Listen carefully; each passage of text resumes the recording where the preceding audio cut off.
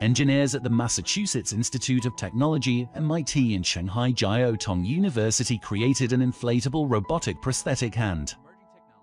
This breakthrough technology is a neuroprosthetic, meaning it picks up on residual muscle signals to perform the intended motions. Things like pouring a carton of milk or zipping a suitcase shut are made possible with this mind-controlled hand. Typically, neuroprosthetic limbs are heavy and pricey. The inflatable hand, however, is soft, light, and relatively affordable. Amputees can perform 4 different grip types while wearing the inflatable hand, from pinching to cupping the palm. The hand is made from elastomer EcoFlex fingers attached to a 3D printed palm. The user wears a small pump and valves at the waist to position the fingers as desired.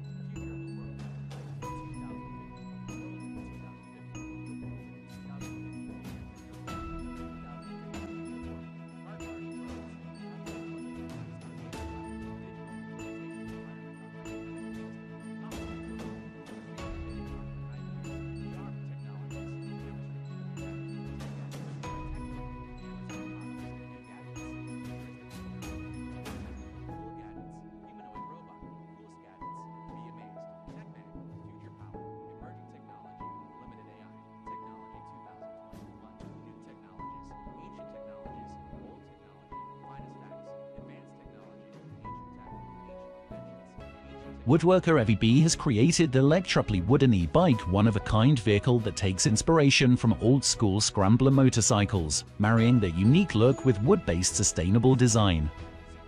Stunningly handcrafted, the bike's body is made from layers of sustainably sourced poplar ply and birchwood, which be combined to form a highly complex interwoven pattern. Though several elements of the bike are handcrafted, its design was created using 3D computer graphics software. Once processed by the software, the frame of electrically wooden e-bike was milled on a CNC machine, while its stainless steel parts were shaped by a powerful plasma cutter.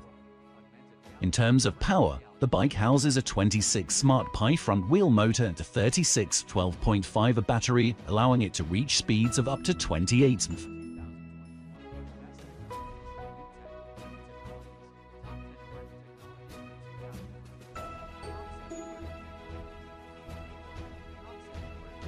Hailed as the world's first 3D light-field tablet, the 3D Loom Pad by Layer encodes images into 3D projections that are visible with the naked eye.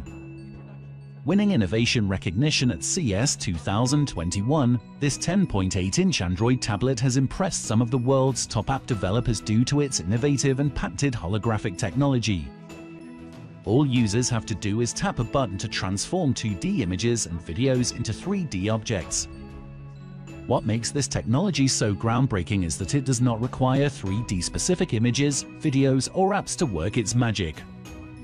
For the first time, we are delivering a virtually infinite amount of 3D content to consumers in a familiar mobile form factor and with zero compromise on the 2D experience, explains David Fattel, Layer's co-founder and CEO. With the release of the 3D Loom Pad and its universal 3D tech, Layer solidifies itself as a leading innovator in the space of mobile device design.